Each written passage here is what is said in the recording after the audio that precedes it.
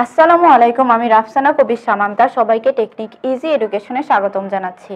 আজকে আলোচনা করব 14 অধ্যায় থেকে চট্টগ্রাম বোর্ড 2015 সালে যে সৃজনশীলটি এসেছিল সেটি নিয়ে। এটার উদ্দীপকে বলা হয়েছে যে সাবিজা সে সুন্দরবন বেড়াতে গেল, সেখানে গিয়ে দেখলো সুন্দরী, গড়ান, কেওড়া, গোলপাতা ইত্যাদি গাছের মূল মাটির উপরে উঠে এসেছে। তাছাড়া সেখানকার পোকামাকড়, পাখি, হরিণ, বানর, কচ্ছপ, সারস, রয়্যাল বেঙ্গল টাইগার দেখে সাবিজা খুব আনন্দিত হলো। এখান থেকে যে 4টি প্রশ্ন করা হয়েছে সেগুলো হলো: ক, খাদ্য কি?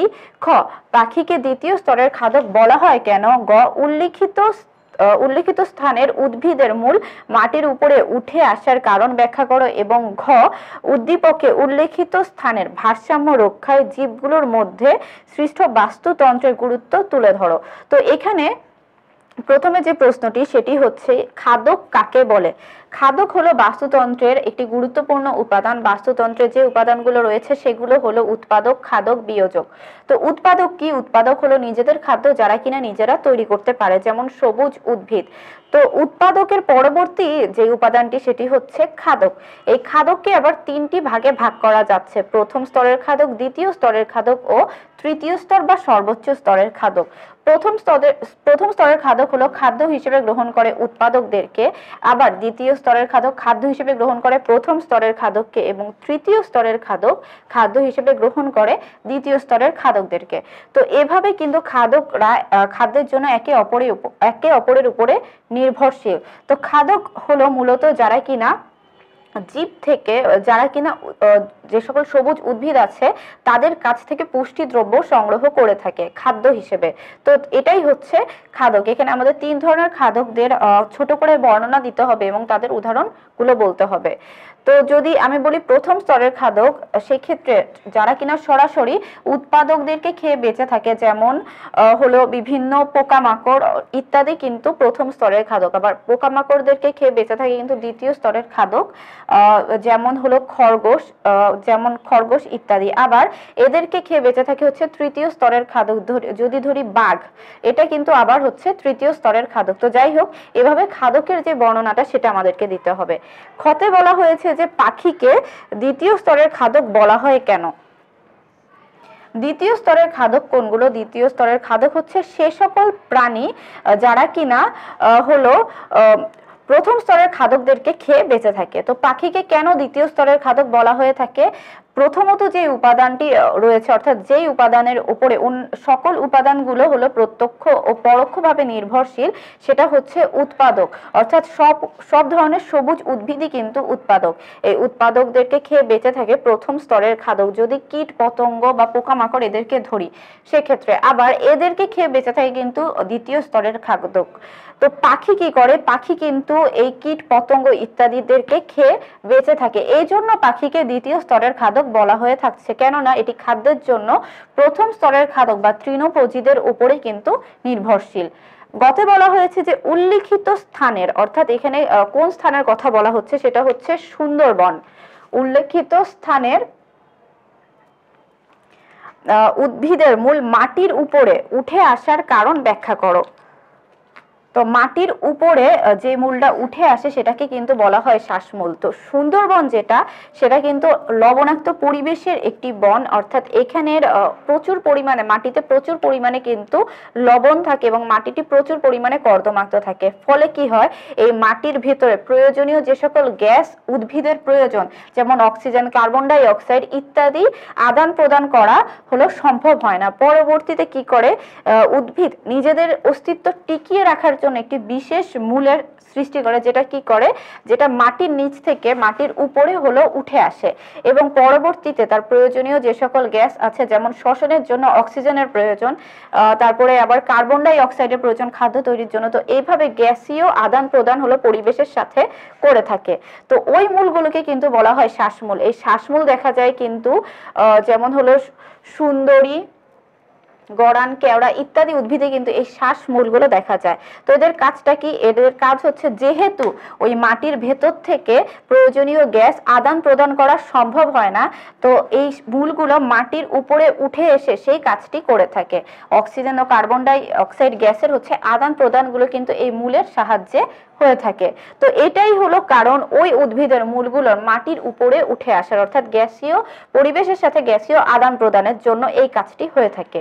ঘতে বলা হয়েছে যে উদ্দীপকে উল্লিখিত স্থানের ভারসাম্য রক্ষায় জীবগুলোর মধ্যে সৃষ্ট বাস্তুতন্ত্রের গুরুত্ব ব্যাখ্যা করো। তো এখানে যদি আমি একটি খাদ্য শৃঙ্খল আঁকি বা একটি বাস্তুতন্ত্রের যে সকল উপাদান আছে সেগুলো যদি দেখি, তাহলে কিন্তু আমরা এই কনসেপ্টটা হচ্ছে ক্লিয়ার হয়ে যাবে। তো উত্তরটা হচ্ছে ঘয়ের।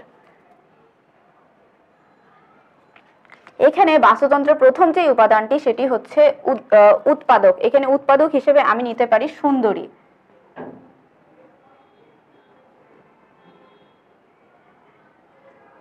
এরপরে উৎপাদকের পরবর্তীতে আসে কিন্তু বিভিন্ন ধরনের তৃণভোজী যারা আছে তারা,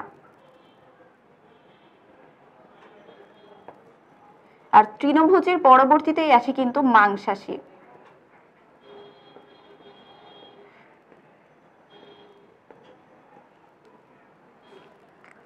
এটা কিন্তু সুন্দরবনের পরিপ্রেক্ষিতে একটি খাদ্য শৃঙ্খল। তো এই খাদ্য শৃঙ্খলটা কিভাবে কাজ করছে খেয়াল করো। সকল শক্তির উৎস তো হচ্ছে সূর্য। তো সূর্য থেকে কি হয়, যে তার যে সৌরশক্তিটা আছে সেটাকে রাসায়নিক শক্তি হিসেবে গ্রহণ করে সকল ধরনের উৎপাদক, অর্থাৎ সবুজ উদ্ভিদ যারা। এখানে সুন্দরী হলো সেই উৎপাদকের কাজটি করছে। পরবর্তীতে এই উৎপাদক তাদের উপরে কিন্তু নির্ভর করে থাকে যে খাদক সম্প্রদায় আছে তারা। এই খাদকদেরকে আবার কিন্তু প্রথম, দ্বিতীয়, তৃতীয় এইভাবে বিভিন্ন স্তরে ভাগ করা যায়। তো যারা কিনা সরাসরি উৎপাদকদেরকে খেয়ে বেঁচে থাকে বা সবুজ উদ্ভিদকে খাদ্য হিসেবে গ্রহণ করে, তাদেরকে বলা হয় তৃণভোজী। তো তৃণভোজীর উদাহরণ যদি বলি তাহলে কিন্তু হয় খরগোশ, হরিণ ইত্যাদি।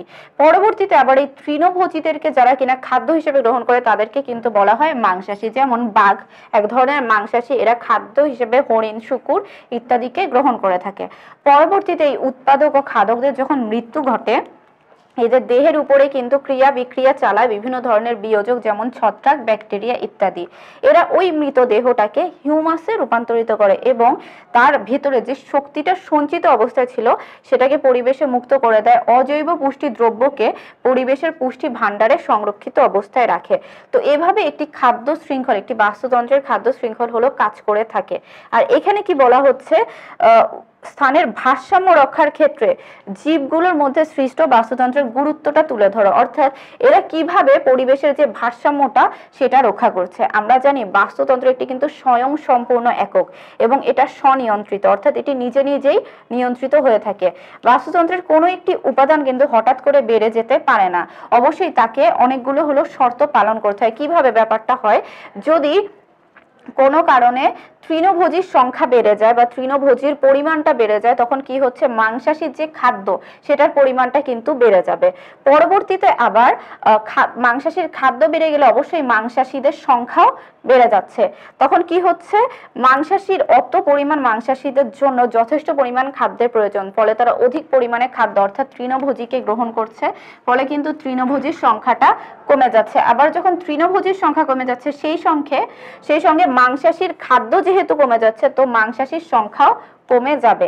তো এভাবে কি করছে, এই যে বাস্তুতন্ত্রের উপাদানগুলো তারা নিজেদের মধ্যে হ্রাস বৃদ্ধির মাধ্যমে তাদের অনুপাতটাকে কিন্তু অপরিবর্তিত অবস্থায় রাখছে এবং বাস্তুতন্ত্রের ভারসাম্য রক্ষিত হচ্ছে, তথা পরিবেশের যে ভারসাম্যটা সেটা রক্ষিত হচ্ছে। আর এই যে বাস্তুতন্ত্রের যে উপাদানগুলোর অনুপাত সেটা কিন্তু অনেক দিন পর্যন্ত অপরিবর্তিত অবস্থায় থাকতে পারে। তো এটা হচ্ছে আমাদের যে ঘ সেটার উত্তর। এরপরে এই সৃজনশীলের যে 4টি প্রশ্ন নিয়ে আলোচনা করা হয়েছিল সেগুলো হলো, প্রথমেই কিন্তু ক খাদক কি। খাদক হলো খাদ্যের জন্য যারা কিনা একে অপরের উপরে নির্ভরশীল, সেই সম্প্রদায়টাকেই কিন্তু খাদক বলা হয়ে থাকে। এই খাদকদেরকে 3 ভাগে ভাগ করা যায়, প্রথম, দ্বিতীয়, তৃতীয়। এই প্রথম স্তরের খাদকটা উৎপাদকের উপরে এবং খাদ্যের জন্য নির্ভরশীল। এরপরে দ্বিতীয় স্তরের খাদক প্রথম স্তরের উপরে, আর তৃতীয় স্তরের খাদক হলো দ্বিতীয় স্তরের উপরে খাদ্যের জন্য নির্ভরশীল। তো এদেরকেই হলো আমরা বলবো খাদক। খতে বলা হয়েছে পাখিকে দ্বিতীয় স্তরের খাদক বলা হয় কেন? যেহেতু পাখি প্রথম স্তরে যে সকল খাদক আছে অর্থাৎ বিভিন্ন কীট পতঙ্গ পোকামাকড় এদেরকে খেয়ে জীবন ধারণ করে থাকে, এজন্য কিন্তু আমরা পাখিকে দ্বিতীয় স্তরের খাদক বলবো। এরপরে গতে যেটা সেটা হলো উল্লেখিত স্থানের অর্থাৎ সুন্দরবনের উদ্ভিদের মূল মাটির উপরে উঠে আসার কারণ ব্যাখ্যা করো। আমরা কিন্তু জানি যে সুন্দরবনে যে সকল গাছ থাকে তাদের বেশিরভাগই, যদি বলি যে সুন্দরী, গড়ান, কেওড়া, এদের কি হয় এক ধরনের বিশেষ মূল দেখা যায় যেটাকে বলা হয় শ্বাসমূল। এরা মাটির উপরে উঠে আসে। এটার কারণটা হচ্ছে সুন্দরবনের যে কাদাটা বা মাটিতে থাকে সেটা অতিরিক্ত কর্দমাক্ত থাকে এবং লবণাক্ত থাকে, যার ফলে এটার ভেতরে কোনো ধরনের গ্যাস প্রবেশ করতে পারে না। কিন্তু উদ্ভিদের কিছু বিশেষ কাজ করার জন্য কিন্তু কিছু বিশেষ গ্যাসের প্রয়োজন। সেই গ্যাসগুলো যাতে সহজে আদান প্রদান করা সম্ভব হয় এই জন্য ওই শ্বাসমূলটা ব্যবহৃত হয়, অর্থাৎ ওটি মাটির উপরে উঠে এসে পরিবেশের সাথে উদ্ভিদের গ্যাসীয় যে আদান প্রদান সেটাকে সক্রিয় রাখে। এই কারণেই কিন্তু ওই মূলটা মাটির উপরে উঠে আসছে। ঘতে বলা হয়েছে যে উদ্দীপকে উল্লেখিত স্থানের ভারসাম্য রক্ষায় অর্থাৎ উল্লেখিত স্থান অর্থাৎ সুন্দরবনে ভারসাম্য রক্ষায় জীবগুলোর মধ্যে সৃষ্ট বাস্তুতন্ত্রের গুরুত্ব তুলে ধরো। অর্থাৎ সুন্দরবনের বাস্তুতন্ত্রের যে সকল উপাদানগুলো আছে সেটা কিভাবে ওই স্থানের ভারসাম্যটা রক্ষা করছে।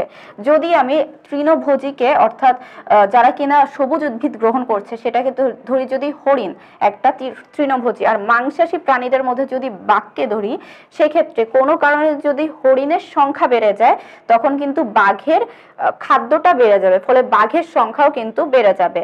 আবার বাঘের সংখ্যা বেড়ে গেলে ওই পরিমাণ বাঘের জন্য পর্যাপ্ত পরিমাণে হরিণ অর্থাৎ খাদ্যের দরকার, ফলে তারা বেশি পরিমাণে কিন্তু হরিণ খাদ্য হিসেবে গ্রহণ করবে, ফলে হরিণের সংখ্যাও কমে যাবে তথা বাঘের যে খাবার সেটার পরিমাণ কিন্তু আবার কমে যাচ্ছে, তখন আবার বাঘের সংখ্যাটা কমে যাবে। তো এভাবে হ্রাস বৃদ্ধির মাধ্যমে দুইটার যে অনুপাত সেটা কিন্তু অপরিবর্তিত অবস্থায় থাকবে। এভাবে অন্যান্য উপাদানের ভিতরেও কিন্তু হ্রাস বৃদ্ধির মাধ্যমে বাস্তুতন্ত্রটা নিজের মধ্যে হচ্ছে নিয়ন্ত্রিত হচ্ছে, অর্থাৎ স্বনিয়ন্ত্রিত হিসেবে কাজ করছে।